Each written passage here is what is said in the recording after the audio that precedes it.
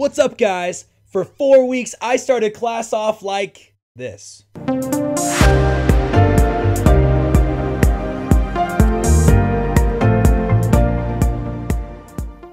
Today, I'm drinking Dazbog Sumatra, and it has a light acidity, a full body, a little bit smoky, and a light spice on the finish. I know that sounds crazy, but I love this coffee. I know this coffee because I love this coffee. Dazbog Sumatra is an incredible coffee, and we actually have a roaster here in Denver, Colorado. If you've never tried it, you should get online and you should order yourself some Dazbog. That is not a sponsor, by the way, but it could be if Dazbog's watching. I don't think you are, but it would be awesome if you are, because I would love to have free coffee. Who wouldn't, right? Dazbog Sumatra. For 4 weeks, I started every single class like a YouTuber. You know that classic YouTuber intro like I just did, where people are in front of the camera and they're like, "What's up, guys? Good to see you. How's it going?" And they're like really energetic, right?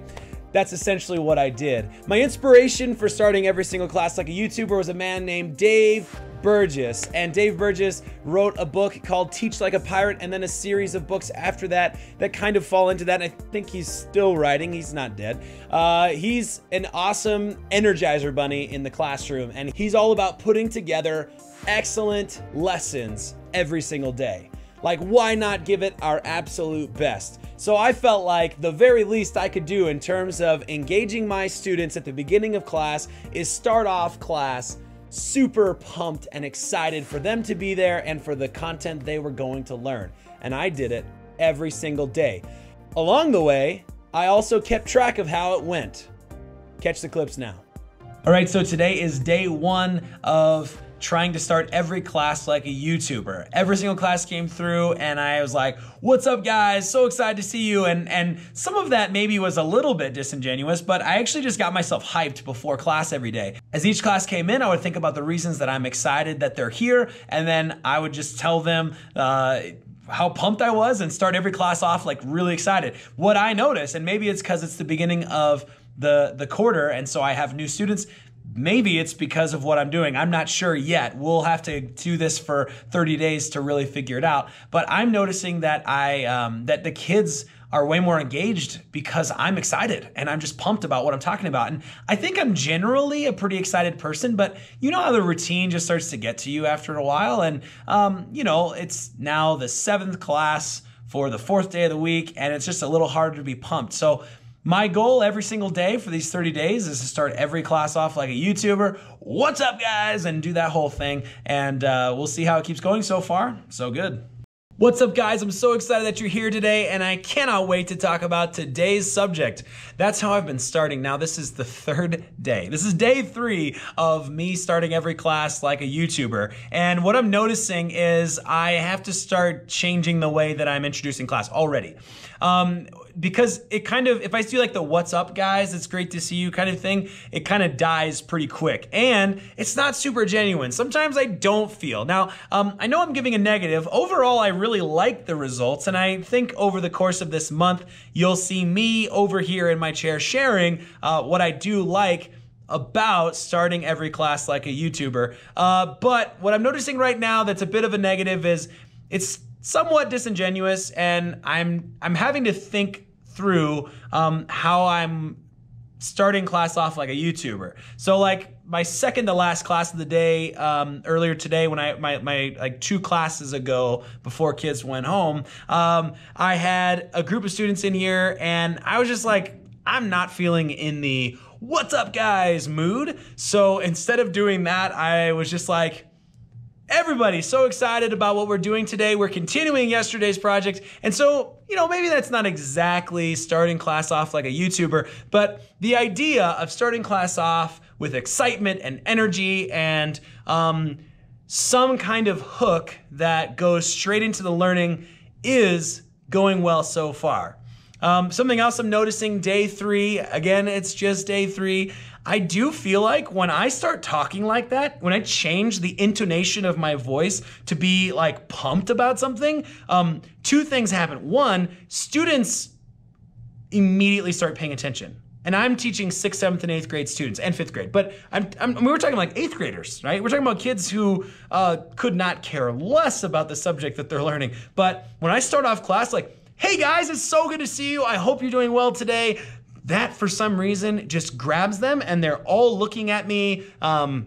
We have one-to-one devices, so we're talking about the distraction of having iPads in the classroom. They're looking up from their iPads. They're not stuck, distracted by each other, and that just like 3-second hook, even if it's just an energy hook that I'm not even like saying something that they're waiting to hear, just getting them pumped or coming in pumped and like trying to get them pumped makes a difference.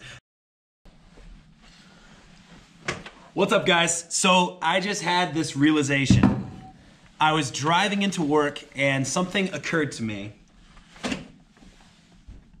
I have a side effect for starting the class like a YouTuber.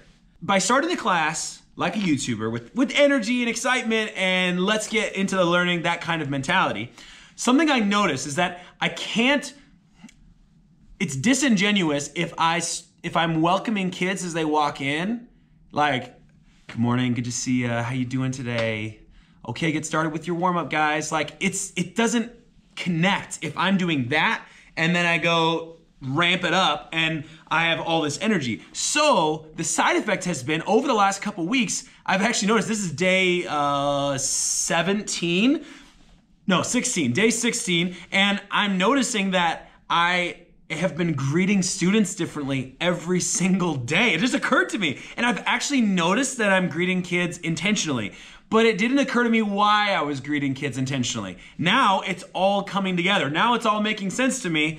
I'm greeting kids differently because subconsciously I knew I can't go from 0 to 60. I have to greet students with energy before they come into class if I'm going to welcome them with all of this energy, right? So as students are coming in, and depending on, as an electives teacher, some of my grades come in all at once and it's a passing period, and some of my grades come through and different students are released at different times.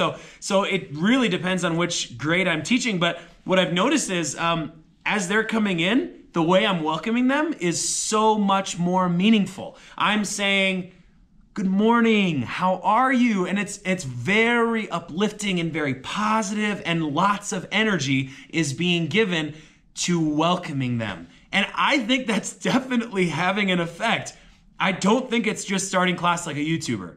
I think it's that as they come in, I'm not just greeting them like any other day. It's a genuine, good morning. It is so good to see you. How are you today? Like that type of mentality. And I have not strayed from that. As much as I have had some tough times remembering to start class with all that energy, I have not stopped welcoming kids as they come in. And so the side effect of starting every class every day like a YouTuber is I'm welcoming students in a more meaningful and positive way, which is how I want to welcome students. Right, so it's the end of another day, and it's the third week now, and I'm thinking about this whole process of starting every single class off like a YouTuber. And the way I'm processing this is really boiling it down to its simplest form. It's taking the time to think, I'm excited to be here, and I'm excited about what we're learning today, and I'm excited that you're on this journey with me.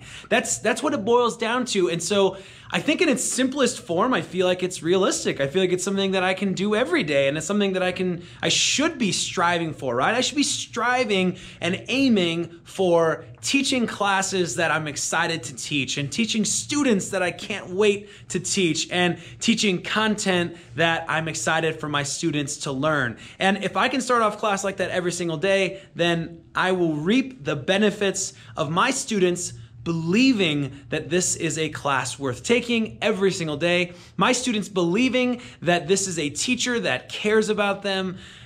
That's what I want, right? What more do we want for our students? We want them to have opportunities. We want them to learn and love learning, and we want them to know that we care about them. Right, it is the last week that I am engaging my classes like a YouTuber, and I'm in my car. It is raining in the middle of January. That's so weird for it to rain, and I'm just thinking about how this process has gone and what I'm impacted by. I'm letting my car heat up here. And I'm thinking specifically about the impact that we have on our classroom. And I'm getting a little bit reflective right now as I'm thinking about it, because we have a huge impact on how kids act in our class. The energy we bring into the room, the enthusiasm we have for the learning makes a massive change. And just by starting every single class off with high energy, even if I didn't express specific enthusiasm about the content, there was something about starting the class off like I'm excited to be there, and I'm excited that they're on this journey with me. That was meaningful. That has meant something over the course of this last month, and I'm really loving it. And it's changed the way that I've thought about how I welcome my students, and that's massive. And more on that, now that my car's warmed up, more on that on the other side. So I just rolled up to my house, and I just keep thinking to myself, how realistic is this for everyday life, for everyday teachers? There were definitely days where it has been hard to start the class with a ton of energy, but there have also been a lot of benefits to pushing myself to get ramped up to learn in each class. And I feel like it's easy to fall into patterns of kind of just doing every class like, oh, here we are again, and this is what we're doing today. And I think the bummer about that is there really is so much excitement in learning. And if we're not excited about it, and even if it's not that we're not excited, it's just if we don't convey that excitement or portray that excitement in a way that gets the students excited, then of course behavior is going to be worse. And of course students aren't going to be as enthusiastic about the learning process. So I think looking back and just trying to reflect on how realistic this is, my gut says it's uncomfortable, but it's worth doing. It isn't the most fun all the time. Sometimes it feels like you're trying to muster up some kind of energy that isn't there, but there's something valuable about what it does when students are entering the room and you're making a meaningful connection with them as they come in. You're greeting them with a genuine smile and a truthful, I'm excited to see you. And then starting class with energy about the content that they're learning. It pushes me to be more enthusiastic the rest of the class period. And that's valuable. And even though it's uncomfortable, and even though sometimes it's harder, I'm going to keep starting my class off like a YouTuber. Wow. I never dreamed that I would have taken away that much information from a really simple challenge, starting class off like a YouTuber. I obviously, as you can tell along the way, got kind of tired of the "what's up guys," so I stopped saying "what's up guys" and started saying things like, "Good morning everybody, it is so good to see you today, and I can't wait to talk about what we're gonna learn today." But along the way, maybe the most valuable thing for me was how I greeted students when they walked in the door. I think more important than how I started the class, as much as I do want to keep doing that and I do think it's valuable, more important than that was when they came up to the door, I greeted them with so much genuine excitement. And that started the class off well. That as they came in, no matter what was going on, there was this joyful, happy person greeting them at the door. And I would never have done that way at least, without trying this challenge. And that was really, really beneficial to me. This one way for a day, for one day, start every single class off with excitement for what you're teaching and for the students that you're teaching it to.